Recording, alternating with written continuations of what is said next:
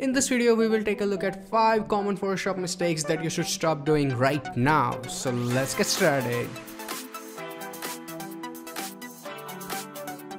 Hey, what's up guys, Dhruv here, and as you can see, this is not a regular Photoshop tutorial. It's more like a tips and tricks video. This is something that I wanted to do for a long time. I want to make it a series.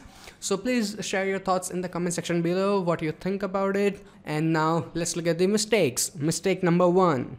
Using low quality images. Now this is for the people who are new to Photoshop, who come into beginner category. They don't actually understand concept of resolution and end up using really low quality photos that just don't look good.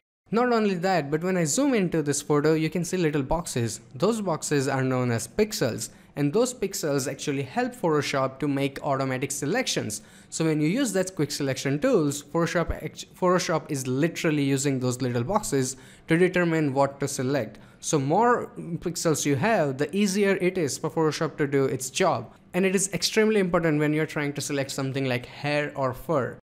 You see, using low resolution photographs is bad, but combining low resolution and high resolution is even worse. You see, the main reason beginners and intermediates end up doing this is because of the transformation tools. They look at the small photographs and think that, I can just simply press Ctrl T and make it bigger.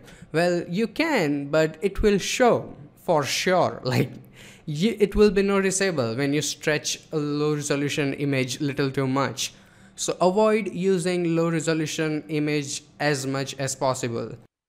Mistake number 2 is not using adjustment layers for color correction. Now, if you have ever seen any of my tutorials where I do some sort of color correction, you know that how much I love adjustment layers. I use them all the time.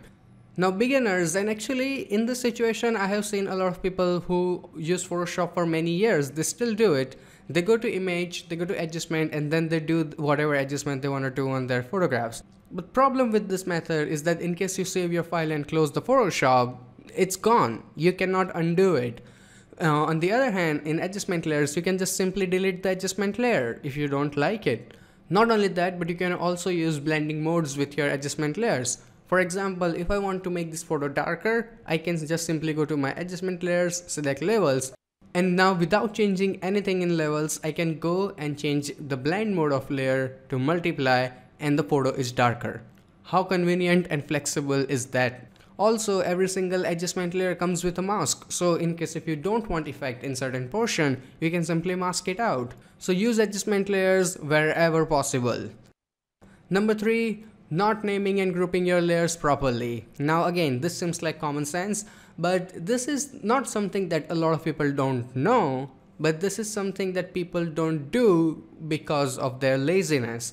Normally it starts like this. You start your project, you're like, yeah, I'll name it later, okay, I'm gonna name it after a couple of minutes, and then you realize that you've been working for 5 hours, you have 50 layers and you haven't named anything. If you want to look at the example, look at this project. I did not name anything and I worked entire day on this project. Now if I want to change anything, I'm done. I'll have to go turn on and off eye of every single layer to find out what I want to change. On the other hand, look at example on this file. Again, we have lots of layers, but I actually grouped everything and I named everything. So if I want to change something, I can just directly jump into that folder and change it. So it's not something that people don't know, it's just that people don't do it. Number 4, using Photoshop where it does not belong. Now this is mainly for the people who are more into graphic design and not in photo editing. Listen, if your main target is to create logos, or let's say you work a lot with typography, or you do a lot of print media work, start learning something like Illustrator or Corel Draw, because Photoshop is not the software for you. If you like it, use it as your secondary software. Photoshop is not good for vector. Yes, you can create vector artworks in Photoshop, but it's not convenient. That's the issue. Vector options in Photoshop are more for the people who mainly do photo editing, and when once in a while they need to work with something vector, they can do it. If your main target is to work with vector all day long, learn Illustrator or Corel or whatever vector software provides you better user interface. Number 5, not combining selection tools and always rushing pen tool. Now this is specifically for intermediates. You see, learning pen tool is pain in the ass, everyone knows it, and when intermediates they get really good grip on it, they start using it everywhere without realizing if they actually need it or not. Not only that, but a lot of people actually don't combine their selection tools. You see, in this photo, no matter how hard I tried, I could not get it done with just using quick selection tool.